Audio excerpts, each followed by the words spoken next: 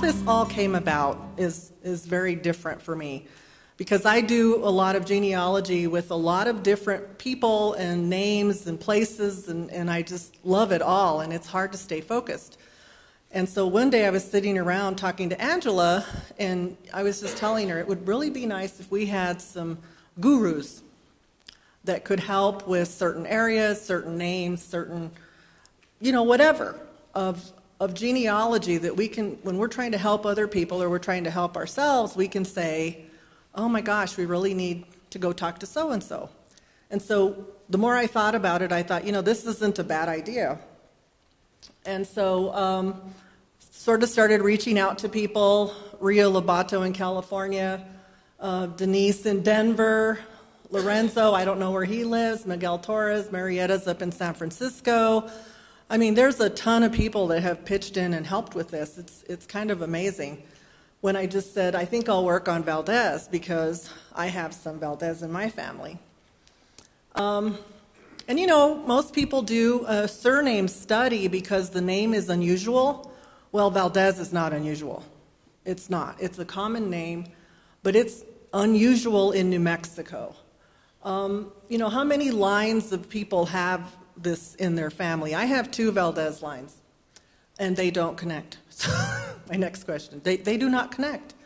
And I know some of you sitting in here have Valdez's that we all try to get to this trunk line, but we don't connect.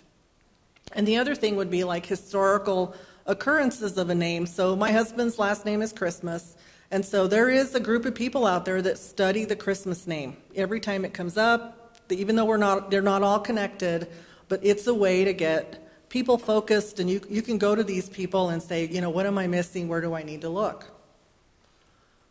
There is a guild called the one-name.org, and it's out of London. And if you are ever considering doing a one name, being a guru of a one name, this is a great site to just go get ideas. It's also a site you can join as a guild, and they offer things to other people that do one names, and they have a list of people with one names on their site. Valdez is not one of them. So we can add that to that if we get to that point. But it's a great site. And I've heard people from this society actually lecture on some of their families. So we have the biggest other surname project in New Mexico is the Gurley site. And Angela Lewis, who's one of our board members sitting right here, she's what I call the guru of Gurleys. She collects all Gurley names. She collects them from books, from places, restaurants, wineries. I've been all over the place with her, and if she finds the Gurley, we have to go drive to find them. And that's what a one-name study is. It's not just about your line, it's about all of the lines that can manage from that. So she has a Facebook page. This is their, Facebook logo, and then this is the website. And on the website, she has all the genealogy. She has land grant information, how to contact her, lineage stuff, and that kind of thing. And I've actually talked to her quite a bit about how she put this together with some hiccups along the way. Okay, so these are my 2 Valdez lines. First, I have Juan Valdez, who married Rafaela Gutierrez, but not really. They're coyotes. They live in Angostura, which is right over here by Algodones. They migrate to San Miguel del Vado. And in one of their kids' baptism records, it says Juan Valdez and Maria Rafaela Gutierrez, coyota, she's the coyota of Los Gutierrez, which is in Bernalillo, basically. They are not known, which means nobody knows how they got there. And they are hijos naturales, meaning they're both illegitimate, and they're not married. This is my family. So I'm going, really? Am I ever going to get this solved? Probably not. It's just crazy. So I do live in Corrales, and so I do drive out to this area just hoping I could find something, but that's not going to happen. My other Valdez is Juan Valdez, married to Teresa Martin. They married in Santa Cruz in 1743, and their witnesses were an Ignacio Valdez and Juana Martin. Now, Buxton states he's the son of Rosa Valdez using some land grant records. I think it's a little thin in terms of proof. I would like to see another document or another 2 documents that actually place him with her. but I've left him connected because I can only have one disconnected Valdez at a time. So I might lose them. So, just kind of my story with the Valdez name. So collecting data, like all genealogists, we look at birth, marriage, death. We look at migration data, places and dates, or dates and places. Sometimes we look at occupations. In a lot of our early colonial records, we look at blacksmiths, we look at soldiers, those types of things. We look at court records, complaints, passenger lists, musters. So again, if you're considering doing a surname study, you've got to think of all the different places that you might look to actually collect that name and put it into some form. So let's take a look at what we consider the Valdez trunk line for New Mexico. And Origins of New Mexico, which we all use, is actually kind of a one-name study, except it's in a book. But it's by surname. We have a lot of data on specific surnames that are in the book. I mean, I think Chavez, if he had lived to be 300 years old, could have had a book on each one of the different surnames. So the other books we have are Spanish Recolonization, the Diego de Vargas journals, Biblioteca Nacional de Mexico is at UNM, Beyond Origin site that Jose Antonio Escobar has, or I even just looked on eBay and any books with the author of Valdez, anything that might help me with my research problems. So Fred Angelico Chavez wrote that Jose Luis Valdez was a native of the city of Oviedo in Spain and 30 years old in 1694. And then he became a soldier in Santa Cruz, and his wife was Maria Medina de Cabrera, a native of Mexico City. Would we all want to connect to this line? Absolutely. Why wouldn't we? They're a great family. We've got a lot of information on them. He dies by 1703, and then they have some children, which is incomplete because we have some new information with more names on here, which we'll get to in a little bit. But he goes off to talk about that. Now, the last time Chavez updated this book, and I'm going to just pull it out of thin air here, is 1982, I think. So Origins is pretty old. I mean, it's not a new book that just came out with new research. So think about that when you're looking at data, when the book was published, because it could be fairly outdated. The other book that I think is also a one-name study book is Spanish Recolonization. When Jose and John Colligan put this together, they again did it by surname. So if you're looking for Valdez, there's a lot of information in that book on the Valdez family, their marriage, start mining for data, and as I call it, drill down into those records. Check against the source material that's available. What if it's not sourced? What if you go to look at the source and you can't find it? So think about stuff like that. And also think about maybe a geographic study of the Valdez name, like a place name. So because I'm from the Las Vegas area, maybe I would want to do a Valdez study of all the Valdezes in Las Vegas. That just that down to that area so that maybe I can better understand how they got there, who they are, what family they come from. The other place I looked for Luis is in these books, the 8 or 9 volume set of the de Vargas journals. And in the back, the Settling of Accounts book has a whole summation of all of the indexes for the book. And here's some biographical notes. Do I want to go look at that? Absolutely. He was arrested. Do I want to go see why he was arrested? Oh, yeah. He delivered letters for Diego de Vargas, rumors of reappointment, his salary and service. So I've spent a lot of time looking at all of the stuff that happened to this man during the time that Don Diego de Vargas was in New Mexico. And this is post, Reconquest time, so 1692 until Juan Luis died in 1703. Now I know he died because I found the death record, and so I don't need to look for him anymore after that period because he really is dead. He's not going to make another record. So I also started looking at land records, and I'm glad Edwina's here today because her and I spent quite a bit of time going through land documents. And I'll have this ready for publication or handout soon. And it just, he was part of the Santa Cruz de la Cañada land grant. He signed the document. And then the next time we see them with some land is not till 1739. That's a big time frame. So I think a lot of the family actually stayed in Santa Cruz, and then some of the kids moved to Abiquiu area and actually had land there. Now they tried to move to what we would call Hernandez today, Chama, and boot out the Trujillos, but the Trujillos wouldn't stand for it, and so they went to the governor and said, get rid of these Valdezes, Los Valdezes. They're not supposed to be here. Go give them their own land grant somewhere else. And that's why they end up in Abiquiu. Those of you that have not seen this book, again, it's dated, but it's Cañones. I call it the Cañones book. Valuable stuff when it comes to Valdez people up in the Abiquiu area. And we'll look at that a little bit more. So I have like 3 pages of land documents. They're all really interesting. Some are boring, but pretty much for the most part, there's a lot of good stuff in there, a lot of good genealogy. And I know when Edwina and I were working on it, we're both approaching it from a different standpoint. We never found our ancestors in there. They're kind of hit and miss and back and forth, but just not really there. So here we have, if I was going to start this one-name study, what I would do is I would start with what I consider the well-known family for New Mexico, which is, I put Ruiz, but it's Luis de Valdez with Maria Hernandez. And we know when they first came, they had 2 kids, Jose and Ana. We know that.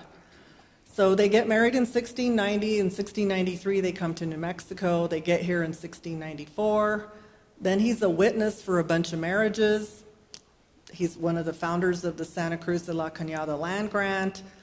More witness documents. He gets arrested, and then he dies at Zuni, Pueblo. So him and 2 other guys from the Santa Cruz land grant were up at Zuni singing alabados, and they were killed. And he is dead. He's no longer living after 1703. I had to tell myself that. So this kind of begins my little journey with these people. Arrival and more children. So they have another child, Jose. There's Ana. There's Catalina, Lorenzo. I haven't found a birth date for him yet. Darn him. Francisco, Domingo, and Ignacio. So these are 7 children. And I've been going back and citing all my sources for these people because I want to make sure that they're like real kids, like they're really their kids, what I'm using as the documents for that. And so here's the 7 kids. After 1703, what does the poor widow do? I mean, she needs help. She needs something in her life to farm and do animal stuff and all the things that you have to do on a farm. So we know she's living in Santa Cruz. She keeps telling us in the records many times that she raising 7 children. Now, this is a real clue. Okay, 7 children. We find another Maria de Valdez in 1712. She's a widow and has 9 children. Is this the same Maria? I don't know, because she doesn't go by Valdez. So I'm thinking this is not her. So who's this woman in 1712 in Santa Cruz? So we start throwing other names into the picture here of Valdez people. And I'm going to bring up Rosalia de Valdez. She claims she's a sister to Ignacio and Lorenzo. How is she their sister? The Medina woman, and is she really a daughter of Luis Valdez? And I think, I jotted that down in a note, and I kept reading this over and over, and I think what she is a sister, but I think she's a half-sister. I don't know that she's actually a daughter of Luis Valdez. She's having kids too late to be that old. And then the other question I have is, are there 2 Rosa Valdezes? And I ran this by Miguel recently because one goes by Rosalia and one goes by Rosa. And it's kind of interesting when you're trying to keep these records together. Is that enough of a distinction to think that there might be 2 Rosa Valdezes in the same time period? Maybe, maybe not.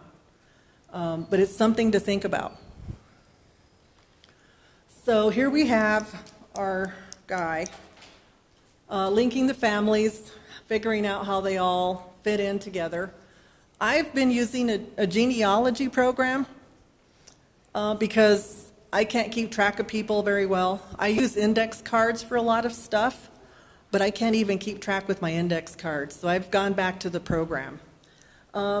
Angela uses a different kind of numbering system. I mean, I think there's a way to keep track of, you know, I'm Valdez number 243 or something like that when you're starting to go in through that.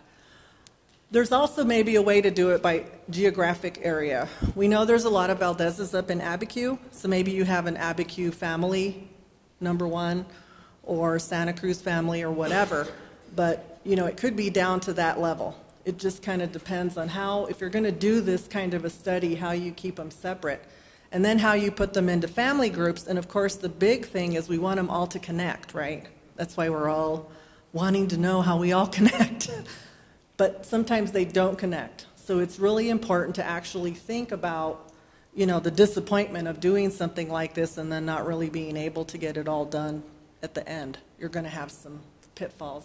And this is Jose Luis Valdez's signature with his rubric here in the bottom left corner. He signs all the documents the same way, so I know it's him. But he died in 1703. I just keep saying this because. So let's just take a look. Well, let me go back one. So this is what I have on him. My pointer's not working too well. We have him, I have him as a sergeant, born about 1664, died 1703, his wife, his parents, and the 7 children that we keep talking about or just keep getting mentioned constantly. So I haven't put a number with him or anything yet because this is still like a floating fluid project. I haven't quite gotten there yet. So the first son that I have is Jose Valdez from, you know, lives mostly in Santa Cruz. He was down in El Paso, according to Origins, married to Michaela Lucero de Godoy after she passes on, and it appears that they did not have any children. Haven't ruled it out yet. That he only had one son, who we know as Juan Francisco Bustos y Valdez, with Josefa Bustos Ontiveros. Now, I'm going to just say this kind of tongue-in-cheek, but I don't trust her, so I don't know if he's the real daddy baby or somebody else's. And we'll get to that later because we have conflicting DNA evidence. So, you know, he's their only son, but there's a lot of Valdezes that come from this family. And so they're good to take a look at because I think they do tie in somehow. So there's our little Francisco. So then we have Anna, who married Lázaro Antonio Cordova. So her children would be Cordova y Valdez. She dies, he gets married again, has more kids. But there's a bunch of Valdez descendants that would be Cordovas, basically, that I think are, again, part of this project because we're still doing DNA on this Cordova line, too. And so we kind of have to see how it all plays out. So on this one, a land document that came out was in 1712, Lázaro's asking for his wife's dowry. Okay, I want that land you said you were going to give me because I need it to plant corn and wheat and tomatoes and my salsa and all that stuff. And so part of this document is really good, but again, we have 7 children here. This is the mother saying, I have these 7 children that this property is going to be divided amongst. That would rule out Rosa. And for many reasons, it will rule her out, but the law is one of them. So again, we kind of take a look at this and see that 7 word. We have Catalina. She gets married to Miguel Lujan. He quickly kills her, murders her, gets put in chains, sent down to Mexico City. He escapes. And he does come back. But even the mother, Catalina's mother, Maria de Cabrera, states that their life was not harmonious. Now, the guy that took Miguel down to Mexico City was his uncle, an uncle-in-law. So, you know, he escaped really. Like, did he escape? Like, you left the chains loose? I mean, were you helping the guy out? That type of thing. So we don't have descendants from her that we know of. never stated in any of the testimony for his court case that there were children. So we can kind of rule her out. Then we have Lorenzo, who is in Santa Cruz, Abiquiu, and does get a land grant. Per the land grant records, we know that there's a descendant named Julian Valdez who marries Margarita Velarde. We don't know who that link is right there. And then the other link is Manuel Valdez, which could be something interesting in terms of true identity to the family and the DNA and all of the stuff there.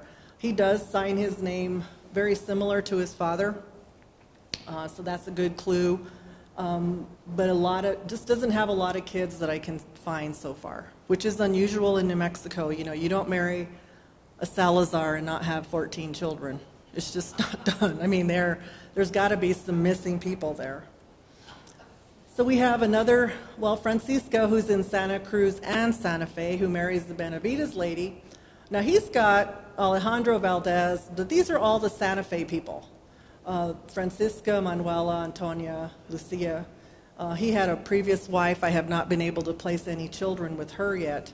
But this would be my Santa Fe. There's two branches that are off in Santa Fe in terms of the Valdez people, and I think it's kind of interesting to note that they're soldiers, they're land grantees, they're doing something different in Santa Fe. I don't know why they didn't want to stay in Santa Cruz. Nothing has told us that in this study of the name itself.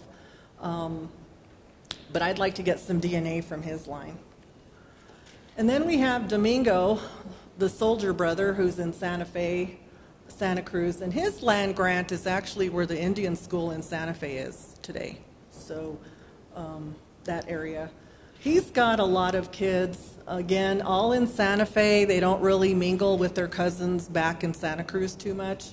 But he does not spell his name like his father. He does a Baldes, which is interesting. So I don't know if that makes any difference or not, but the records tell us that he is their son. And we have Ignacio, who's one of the land grantees with Rosa and Lorenzo. Now, he's got a lot of kids, but they all die young. A lot of them die as babies. So there was something wrong with one of them. You know, these kids just did not live. What's interesting, though, is that this couple does stay in the Santa Cruz, Abiquiu area. And so it's worth taking a look at. The problem with the Valdez is they all name their kids all the same thing. Manuel, Antonio, Lorenzo, Luis, Francisco. I mean, over and over and over again. They even do it with the girls. Manuela, Lorenza. I mean, it's just it's like crazy, but it just happens. So you kind of have to take a big look at all this. There's a lot of Domingos in the family. I mean, it's hard to kind of put them in place sometimes. So there's other Valdez lines. There's a Gregorio Valdez that was here pre-revolt. He was with Otermine when they were shoved down to El Paso. He's in Santa Fe. He, on his testimony of September 18, 1680, he was an alguacil mayor. I mean, he had a place in the town council. He says he's married with 2 sons and a little girl and an Indian servant. Who the heck is he? And we have Gregorios in these other lines, and so it's kind of weird because I'm thinking, did he come back? Did his children marry in El Paso and bring some of those kids back? I don't know. I don't know who he is. We have a Luis Valdez in 1717 that, this is an unusual marriage record anyway, it's for Marcial Rodriguez of El Paso, who's living with the governor at that time, with the Juana Mendez, and this guy would have been born in 1691. Who is he? Another Luis. Is he a cousin, a brother, maybe from the Gregorio guy? We don't know, but who is he? And what's he doing in our records? You know, you start finding these people and going, did he leave children? And he's hanging around with all these people from Santa Cruz. Then we have a Nicolasa Valdez de Cervantes. This is Miguel Quintana's wife. And it's kind of interesting, but when you start looking at her and the Quintanas, the Valdez, let's just say the Quintanas with the Valdez main trunk line, they're living close to each other quite a bit. So is there a connection with Luis Valdez and her as a Valdez, and we just don't know it yet? But he came with the Reconquest like Luis Valdez did, and they're the ones that live next door to this Maria de Valdez that we can't place. But she does use her Valdez name quite a bit. And again, does she have relations with our Luis Valdez that came to New Mexico? And then there's my grandma, Rosa. Or should I call her Rosalia? I haven't decided yet. She's in Santa Cruz. She's in Abiquiu. She gets a land grant. I consider her a new Valdez family, even though I think she's a half-sister to Ignacio and Lorenzo. She has a son, Francisco, a daughter, Michaela, Miguel, Salvador, and my Juan, the bold one, Juan Bautista, and another Juana Michaela. Now, these people are fairly tight in with the Martin Serrano family, and they fight each other. They're fighting over acequias. They're fighting over fences, ditch diversions. I mean, you know, if there's a thing to fight about, it's like, you know, oh, we haven't had a fight this month. Let's go find something to complain to the governor about. So the nice thing about that is they left a long trail of a lot of documents. I mean, back and forth, back and forth. And all the documents say that Rosa and her two brothers, Ignacio and Lorenzo, they're in the thick of things. I love Rosa. She is landed, she's smart, she knows what she's doing. When she asked for the land grant, the governor gave her more land than her brothers, and he kind of teased him and said, because she had the guts to come and ask for the land, she gets more than you guys. And I'm going, go Rosa. So you have to consider some of this stuff. Is my Juan Valdez one of her sons? I still don't know. I just don't know. But I'm leaving him there for a while. So I'm considering her her own persona at this point. We have the two biggest ones are RM269 and EM183. We don't know. So we need other people to test. My gut feeling is I think we just need more tests. We have a lot, but we don't have the right ones. We need lineage with good documentation that goes up and down the line. So what do you do with no matching DNA things? You go back and redo your genealogy with primary documents, which is what I'm in the middle of doing. Look at the records to see if there's a baptism missing. Maybe they were a criado, maybe they were adopted into the family. You can't find a baptism record or a really good marriage record. You have to kind of consider some of that stuff because that's just part of our cultural practices. You have to consider adoption. We didn't have a formal adoption process back then. I mean, they just brought kids into the family and they took the name. They could be illegitimate. So my rule is if the kid has the same last name as the mom, you have to kind of really think about they might be illegitimate. I mean, it's hard to find a Valdez marrying a Valdez. There is one couple that did that. Or criadas that come into the home. There could be many more reasons. I mean, this is a not all-inclusive list. So if you're going to use DNA as part of like your surname study, I think again you have to figure out how you're going to use it and how you're going to validate it and how you're going to reach out to people with that information because you know, the minute you start talking DNA and you don't match, you both look at each other like, well, I'm from the real line. You know, you're just like, who are you from? You know, so people get all defensive and crazy and stuff. So, you know, consider it. And it's on sale right now, I think. So Valdez place names. I have to tell you, I'm a little disappointed with Julian on this one. Look in place name books. The Valdez that he cites on here is at the Taos Ski Valley. And he says that it's by, you know, named after Luis Valdez. Well, there's no way that Luis ever went to the Taos Ski Valley during the time that he was in New Mexico. Maybe he passed through there, but I don't think they named it that. And it's really Arroyo Seco, which is not really formed in Taos till like the 1800s. So, I know, John, you're shaking your head. It's 1820 or something. You start finally seeing the Valdez Arroyo Seco name there. So This is, I think, a wrong entry. I think the Valdez, that's Valdez in Taos County, is probably named after somebody else, and that could be its own little Valdez study group, because I think we need to figure out who this guy was that started this little town, and they need to fix the book. There's a Valdez in Colorado, named after Gabriel Valdez, who homesteaded there in 1900. If you ever go up I-25, hang a left at Trinidad, you can get to this Valdez. Is that part of our study? Maybe, maybe not. But it's interesting, and it's in Las Animas County, if you don't know where that is. Other things I've looked at, I did go look at Valdez in Spain. I looked in, Oviedo, and see if I could find place names of streets. I mean, anything that would just kind of play out with more information with this stuff. And so it's been kind of a fun task. But this is not from this book. Okay, this map is from Cañones' book. And those of you that are going to even do, I would just say, the Martin Serrano project or a Valdez project, there's other families up there also. They have some great maps in there, and this book was put together by some anthropologists, and so they have a lot of data in there, and they have family groups too, so it's really kind of a fun book to look at. It's dated.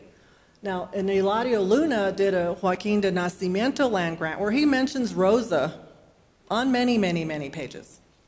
Great little book. This one's at the main library. This one, I think you can still buy it. This one has a separate index, because it's not indexed, the book itself, so you have to look in this other book to get to the index. But the maps have been really helpful for me. So here's where Rosa lived with her family here in this Cañones area. You see where it says Merced de Valdez here? Merced meaning land grant. Here's that mountain range. They lived right in here, isolated, far. Somebody told me there's some really good documents in the Pedernal land grant materials. I haven't found it yet, so that there might be more Valdez people there. But you kind of look at some of this and you go, oh my gosh, this is to Youngsville over here, Coyote, all these little place names. The Juan Jose Lovato land grant has stuff on the Valdezes in it. Polvadera, I think, has some. So Piedra Lumbre has some. So all these surrounding places for Rosa, if you're interested in her, you have to look at about 8 different land grants to be able to kind of get enough detail about her. But this is a neat Google Earth map. You can kind of just even get down to ground level to see the houses. So left to do is to do more DNA testing. So if anybody in this room has a clear title to Luis Valdez, see me, because I will pay for your DNA test. I got to find a way to publish the data so I can get that out to everybody. Probably it will be in the newsletter. I still have a lot of stuff to proofread and connect and stuff. I'm still getting a lot of help from people. People are sending me a lot of Valdez stuff, and it's all appreciated, but I've seen a lot of it over and over and over again. And I need some new ideas. I mean, maybe other ways to look at this, how it can fit into our lives. If you want to start your own Valdez project, I would gladly give you all the material. It's right here. You can take it. Do I need to do more genealogy? Absolutely. And I need to break it down by family groups or generation levels or towns or something, because it's just getting a little unruly to deal with. How come I don't connect to the main trunk line? You got to be able to just come up with a good, solid answer why.